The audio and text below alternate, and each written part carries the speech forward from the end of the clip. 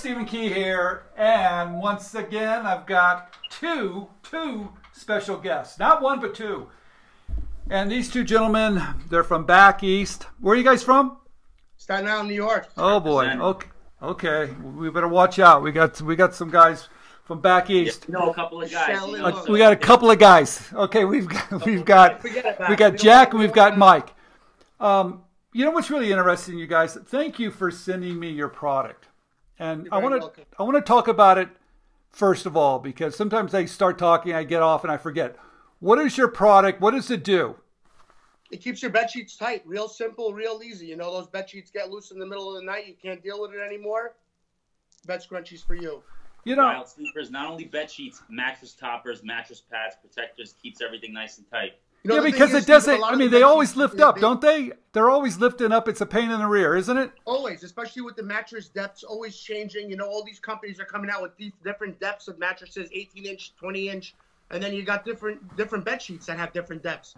So buying a sheet set is like buying a suit off the rack. I mean, you never know. Okay. You know what's really great? You guys send me your package. Thank you very much. You're absolutely welcome. I really like when someone sends it to me, sends me a little note. I'm going to be having them on the show, and I get to see it. So I'm going to put it on my back wall here. Exactly. Great packaging. Congratulations. Thank you.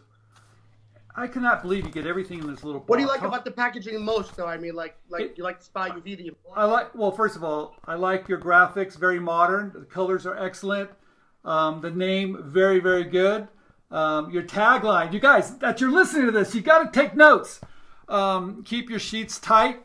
There you go. I mean, and you show the product here, nice product shot, beautiful holder and extender. This and they got a little story here. You got to have a little story. How do you do it? How does it work? And even a QR code there so that people can just open up their iPhone. If you open up your iPhone and just put on that QR code right there, it'll open right up. It's so simple. This is a great package. Congratulations. I don't see this every day. So let's jump ahead because you guys, you're not amateurs at this. No, we've half amateurs, you know, a little bit. I don't think so. I always consider myself an amateur. This way I can leave myself room to learn.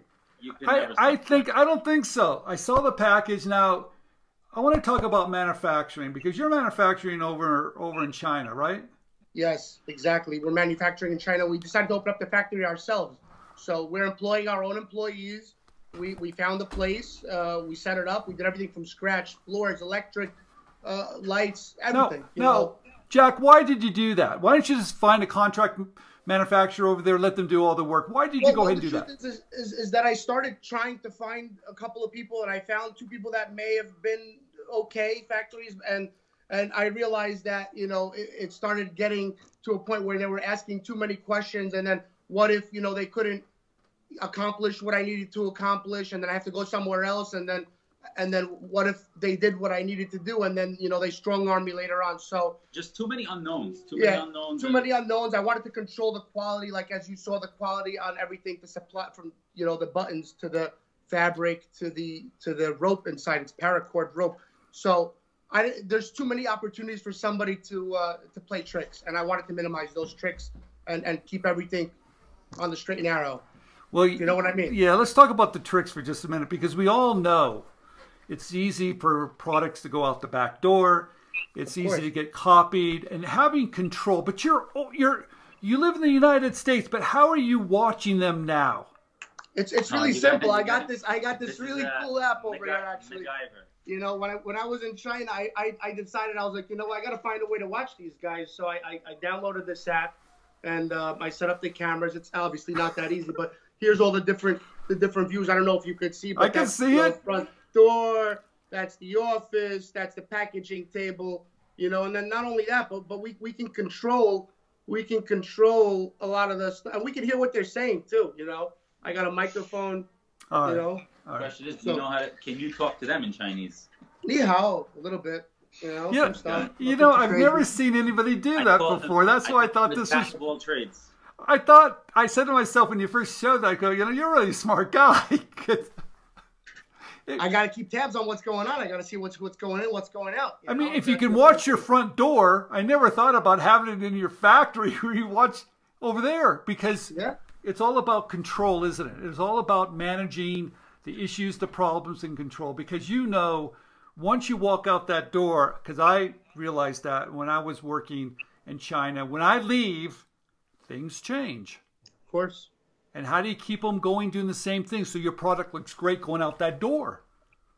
That's an important thing. And I'm in touch with all my employees. Actually, I have a manager that's on the ground. We communicate through WeChat. She sends me pictures.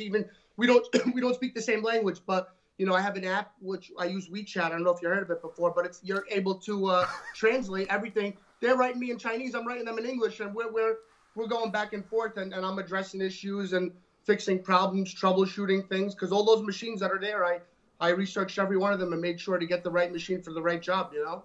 So your product, where are you selling your product? Let's switch over. Thank you for that. I've never seen that before. Brilliant. Great package, great product, solves a problem. I know the problem. Everybody knows the problem. In fact, you can see it right there.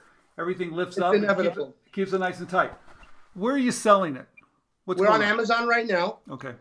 We're doing really good on Amazon. We have about 250 reviews in less than like 5 months. We haven't even been selling on there. All right. You know, so that's really good. We were on the Wendy Williams show. Okay. Oh.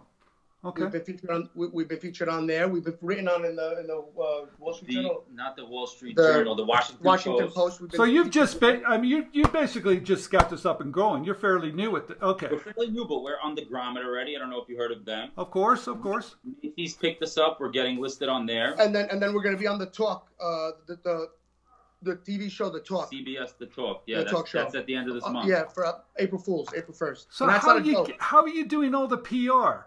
Is it your personality? Wait a minute. Is it both your personalities, or it must be just Mike's?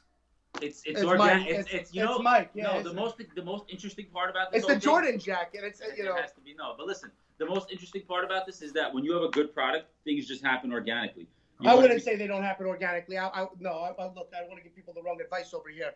You got to go out there. You got to chase people. You have to, but there is some organic flavor. I mean, look, if you have a good product, just like I sent this product to you, you're going to call. If I sent you some nonsense, you know, I might not get the attention. So, I mean, you got to know what you're doing, and you got to chase the right people. The reviews and people are talking. Reviews and people are talking, but even if the reviews aren't talking, regardless, if somebody gets something that looks as good as it should or as good as you're portraying it, you're gonna get some eyeballs. I think, you know. Okay, it's you guys, doing the right thing. You're not going to lose it. I'm going to have you guys back on because I think you guys have a lot of information. There's going to be a lot of questions. I want to keep this short because I want to share it in other different platforms. I already told you that. But Jack, Mike, great job. Congratulations. I want to talk more about manufacturing over in China. How do you watch them? I want to talk about your inventory control. I want to talk about your PR. I want to hit all of it. All right? We'd love to tell our story to current entrepreneurs and aspiring entrepreneurs. We would love to tell them about our journey. Okay, you guys, we ended here. This is part 1, and I'm going to do part 2 in just 1 minute. Thanks, well, everybody. We got a lot more. There's a lot of information here. I mean, forget it. You know, we can't give it all in one bite. Otherwise, you know, it's like eating this whole cake in one bite. This cake is good. Okay.